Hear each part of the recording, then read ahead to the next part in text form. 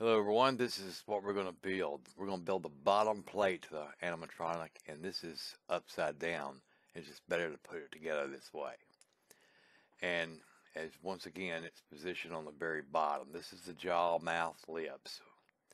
So basically what we need to do is we need to put two servos in the very bottom. So if you look at it from upside down, this one here, the mechanism for the servo, the movement, as you see here, is down. And then the other servo that you see that's on the right, its turning mechanism is aiming forward towards the mouth, as you see here. And you can go ahead and you screw these in place and use those nylon nuts.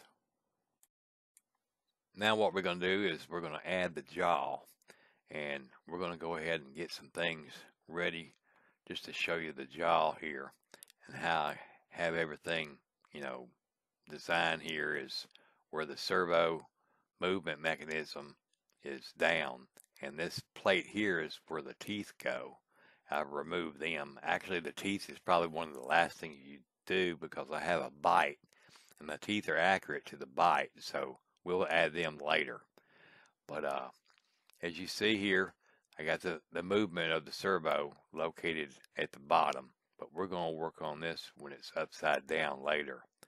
But you see the linkage, and I wanted to show you how to have this linkage set up so you can visually see how this lays. And as you see, there's two holes on the end of that piece of linkage, printed linkage there, that connects to the servo horn. Now, all the linkages are using 2mm screws, and that's just to get the movement. But as far as like the jaw screws are 3mm screws, and then some of the rods are, there's one rod that is a 2mm rod. But as you see here, we're going to just line it up, and we're going to connect it to the socket where the jaw hinge is. So we just lay it in place, and we use these. These are 3mm screws, they are 16mm length, but we're going to go in from the inside of the print and then connecting that to the outside. And we'll repeat the same thing on the other side. But the other side is kind of tricky, and it's because you have to position it from this end where you lift the whole thing up and you place it inside here from the top, and then you can either use a screwdriver if you need to tighten it, and also connect these with the 3mm lock nuts. Now, it would be good if you use some of these what they call nut drivers and get a metric version of that. That would really help you on putting this thing together. I have some, but once again, I've misplaced them. But anyway, now what we're going to do is we're going to put the lip mechanism for the jaw. And this has a 3mm screw rod. So this is what we're going to use.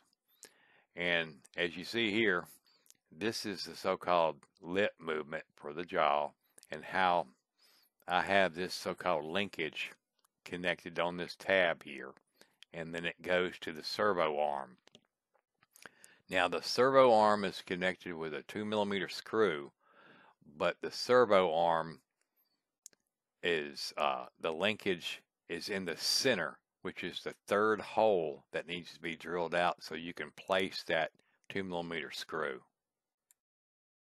This is the design part of in SketchUp. I'll build it in here just to give you another version visually to see it.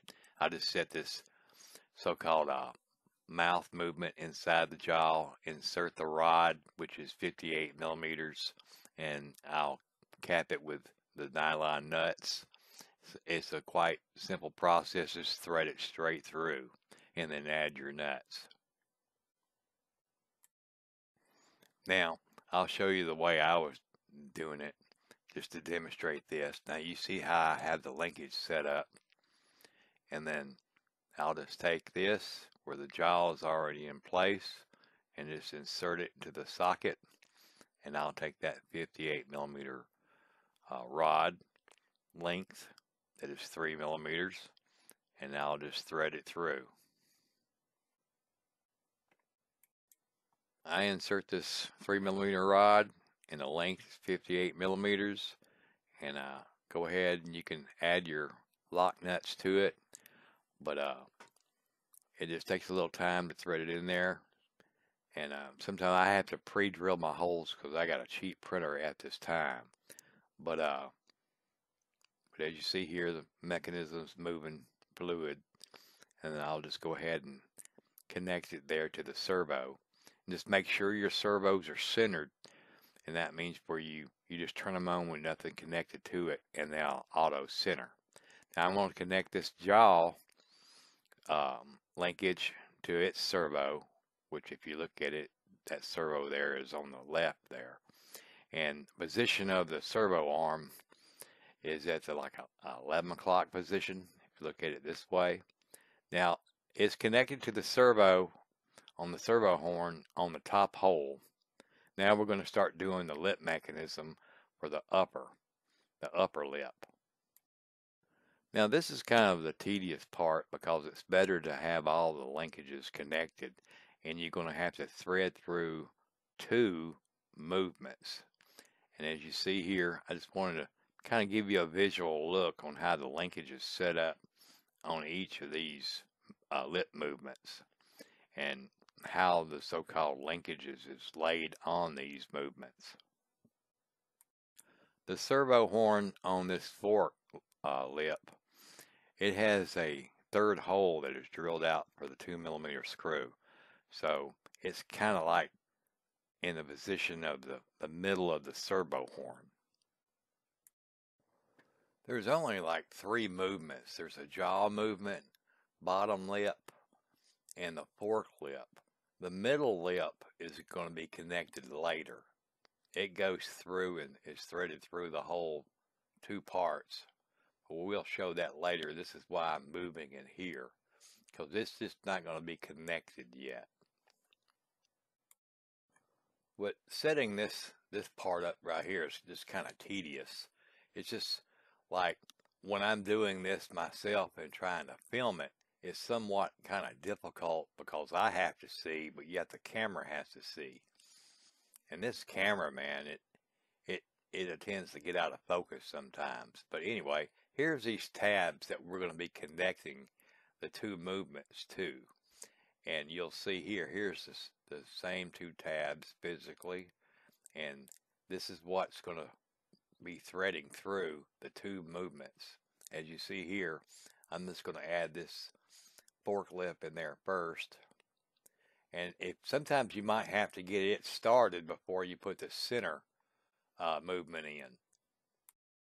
But once again, it's kind of a tedious place just to get this to be inserted correctly, and it's just a little patience, and you just thread them straight through with the 2 millimeter rod. As you see here, I'm just going to put the fork lip in there first and get it started, and then I'm going to insert the center lip. My visual angle in the camera is just kind of, because the camera is in front of me, but I'll just insert this rod and just get it started, and then I can go ahead and insert the center lip.